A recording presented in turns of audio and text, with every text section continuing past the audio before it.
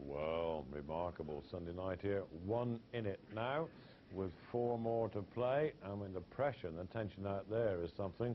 I can tell you in the players' room, where the families are, in fact, there's John's dad. Underneath a picture of his son, will they say champion tonight? His brother can't stand it, he's gone out. The menu's there. Will it be champagne or cold haggis? You never know. They're interloping down there. The Hendry fans, the Higgins fans just sitting there. It must be far worse than there, I can tell you. But Stephen Hendry on 8. John Higgins on 7. 4 more to play. Or a possible 4 more to play. And John Higgins, well, we're all saying, I'm afraid it's all over. He was making mistakes and always there looking worried, as he always does.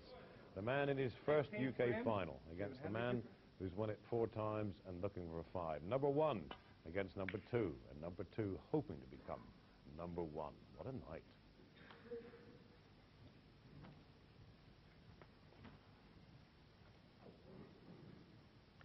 Only 1 frame of Hendry's lead remains.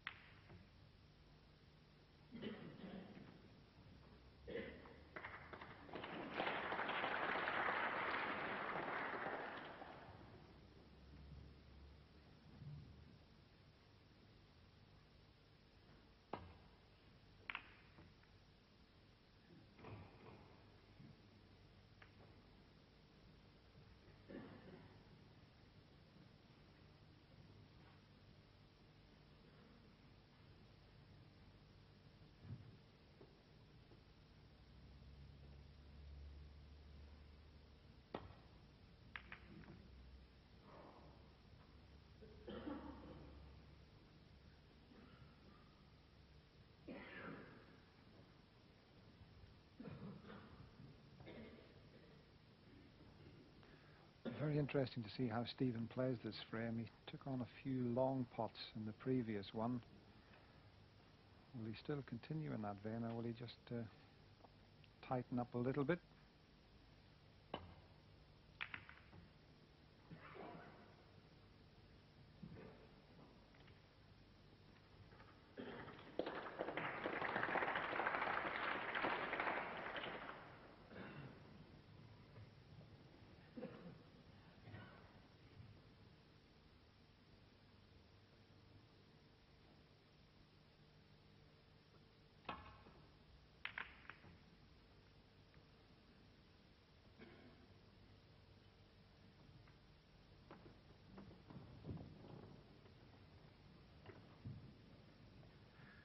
Possible long red.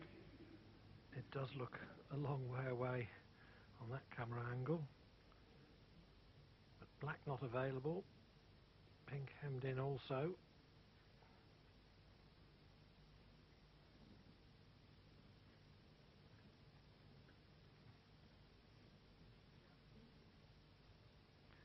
Well, that's a possible safety shot if Stephen decides not to take the pot on. But it looks as if he's still going to carry on going for them.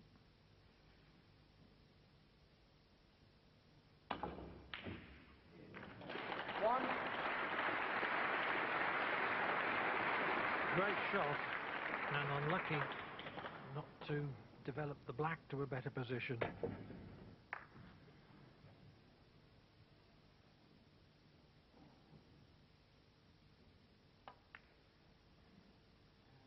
Stephen Hendry, 1.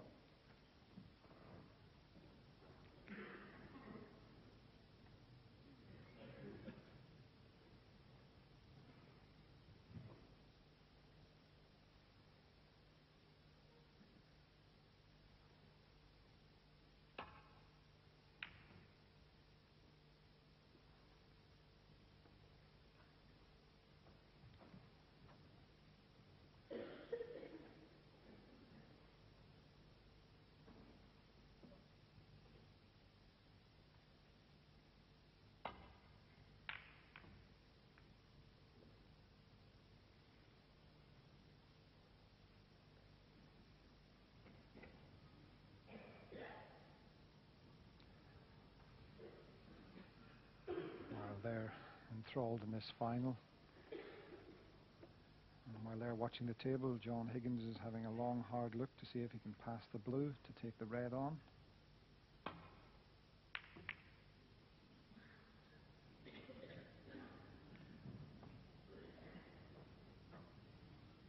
It certainly was potable.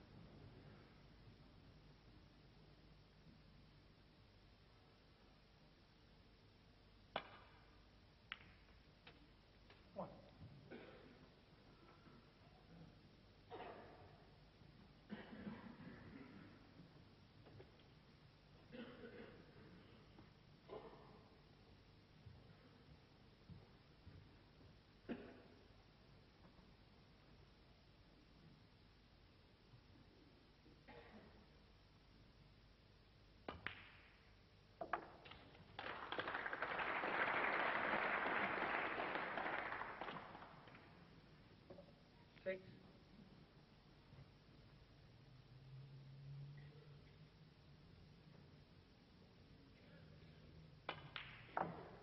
7. Not his intended position for blue. When the adrenaline starts to run, you do tend to overhit a little, especially on a cloth as fast as this one.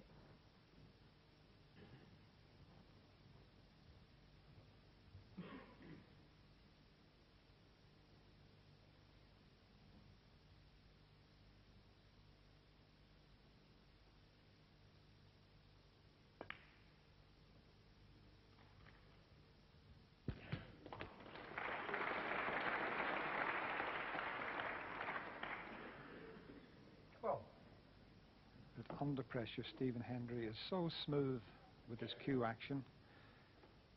He's been working again this week with a local top coach, Frank Callan, probably the best known coach in the game of snooker. He's coached all the former world champions.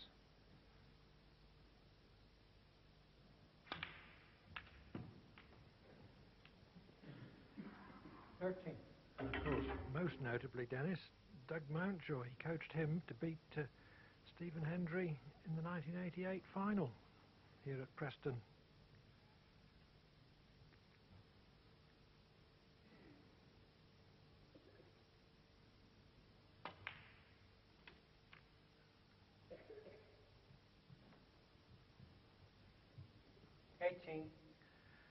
Not as intended.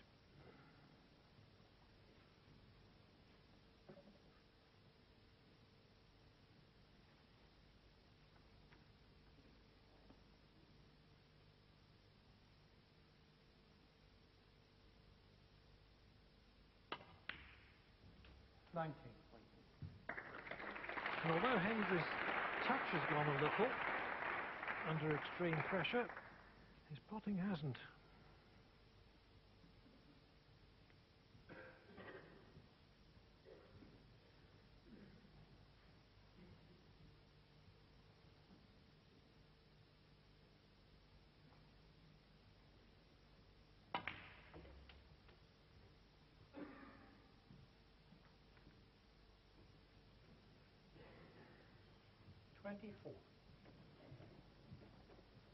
Well, I think he overran his intended position there, although he's all right.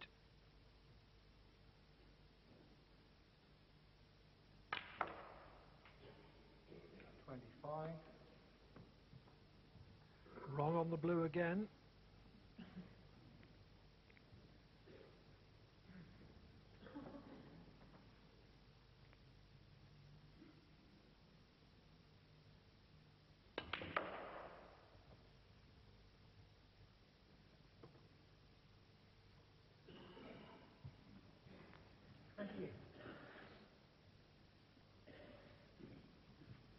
Well, as you can see, a lot of the reds covering each other, but he's still got one available. Overdone it. 28. Yes, he wanted to be much straighter on that red. He overran almost every positional shot in that break.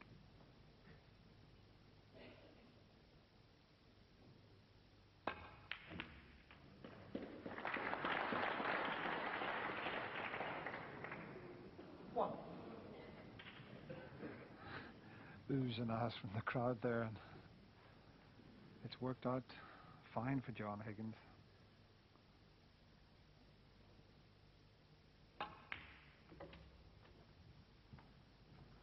No point in playing for the black. As you can see, the black spot is surrounded with the red, so now if he screws back, he'll be going towards the pink with the cue ball, and that is careless from John. That was a straightforward pot. That wasn't pressure, that was lack of concentration on his part there. One easy ball he's missed, not only in this frame, but in the last two.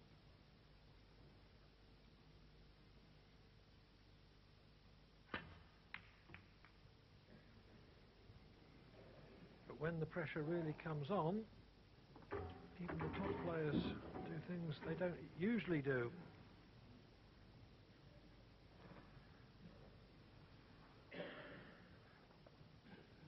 What a big shot this is for John Higgins. He can take the red on, he can avoid the black. If he makes contact with one of the two reds, could finish on the black.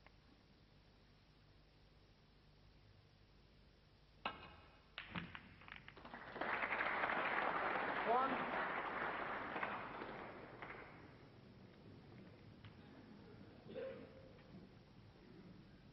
Not on the black. Pink won't go.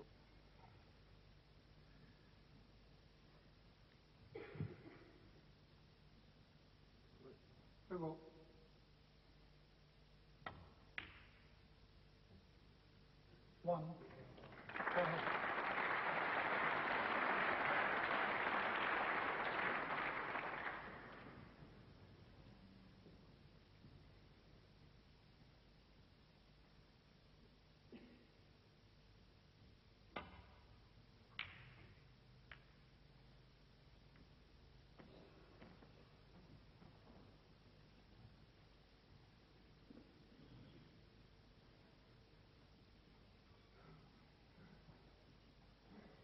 This is cuttable. It can't be easily predicted where the cue ball's going to finish, though.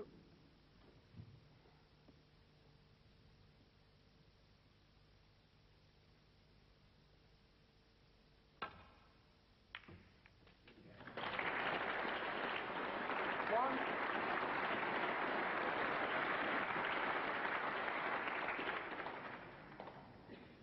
But the main thing is, pop the ball, then you get another shot.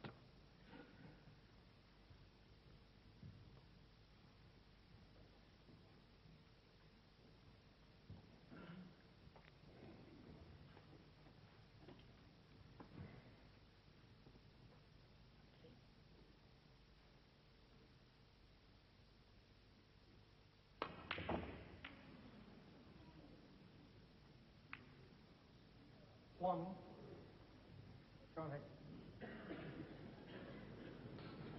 Well, he had to really hit that green very hard to get back up the table, but maybe not quite as hard as he did. But he's been very fortunate. That green's come off the cushion, blocked the way for a possible pot into that corner pocket. These two reds, well, I'm not sure if Stephen can make them into a plant. He's going to be playing to get the cue ball down behind yellow and brown.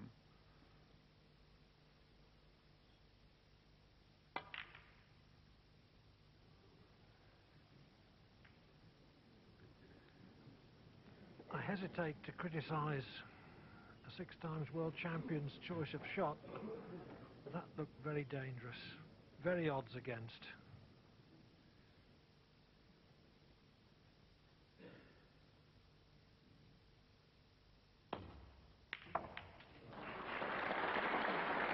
One.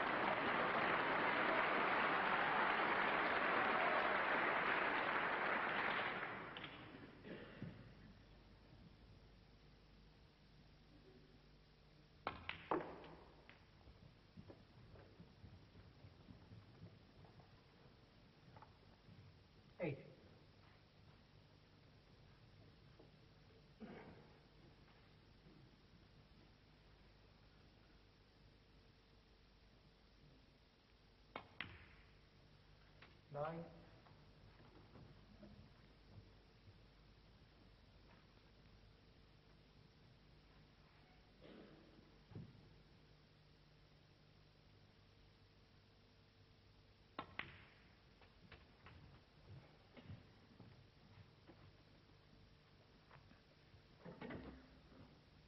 16. A bit short of pace with the cue ball, but there's no problem. Although we didn't really want to be playing this with the extension.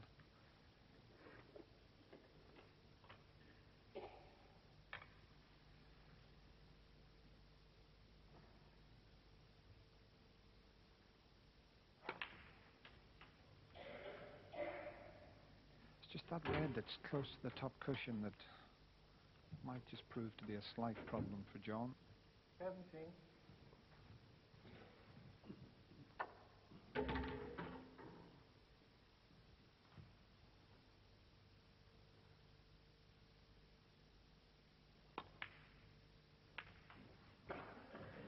Into the lead with that black.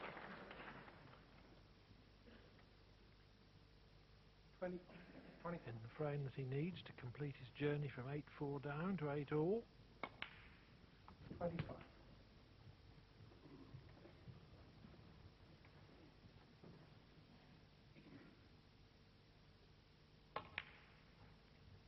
He gets the green back on its spot to make his clearance of the early colours easier. Yes, and having the cue ball cleaned, not because he had a kick, but just to make sure that he doesn't get one on this red, because he's just going to drop it in dead wet to finish nicely on the blank.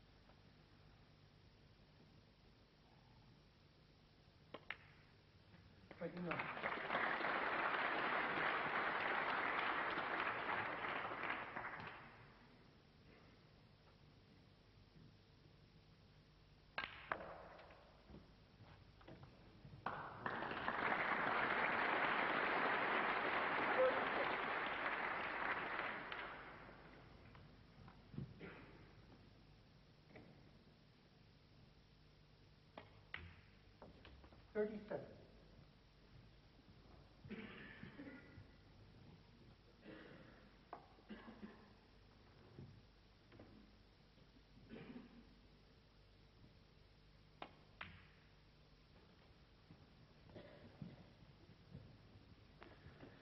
Yes, Clive, what a performance to win 4 frames in a row. And it was all started by that re-spotted black. Incredible stuff.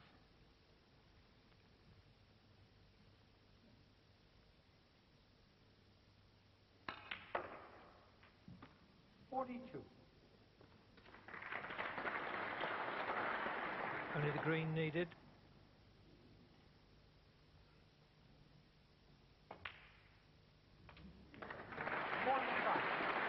His winning contribution from Higgins.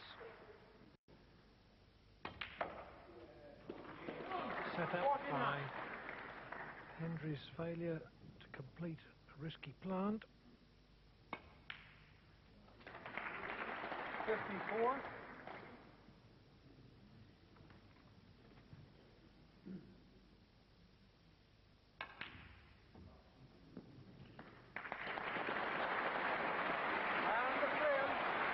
with that 54 break, John Higgins levels the match at 8-all. Level with 3 to play. Can't blame John Higgins for going out for take a breath after that, can you, John? I mean, this is one of the great ones. Absolutely. I don't think he'd have gone out for a break. I think he's quite happy now in the atmosphere. He didn't look comfortable early on to me, but Stephen was the one that went out, and as soon as he saw Stephen was going out, he thought, I'm not going to sit here and stew for a couple of minutes, I'll be with you. Yeah. But to take 4 in a row, as Clive was saying, Dennis was saying, from that re-spotted black, this is one of the great performances now. Well, 8-4 down, needed a snooker, played a pot on the red, and was lucky enough to get half a snooker on Stephen, finished up winning the frame.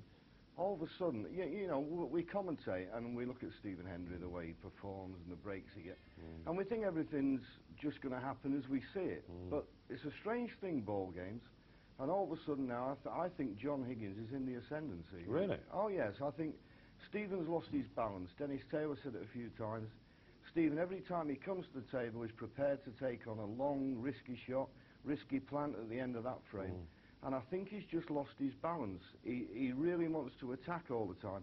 And that's a very risky game to play, particularly now, as I say, I think John Higgins has got the slight edge. You were saying just now, if there is a weakness in Hendry's play, and he is the best of all time, I think we'll all agree with that now, he just does go for a two, maybe just a couple too often. Well, he's such a tremendous potter, and I can understand it, you know, that if he's in trouble, he thinks, I'll pop my way out of it. But as I say, that has got him into 8-all now, and it's going to be a risky game to play. This is the shot that we were talking about. Well, I think the thing is, here, he's tried to get on the blue a few times, and he's overhit it, and he just played a soft screw there to try and control the cue ball, and missed the pot. And you can't afford to miss the easy chances. John Higgins has missed a few. He's been lucky enough to get away with it. But Stephen now is probably back in the dressing room thinking, what am I going to do here? He was playing well, 8-4, looked to be coasting home. 8-all, best of 3 now. It is indeed. Forget all that's happened. We won't. But 8-all in this 20th final.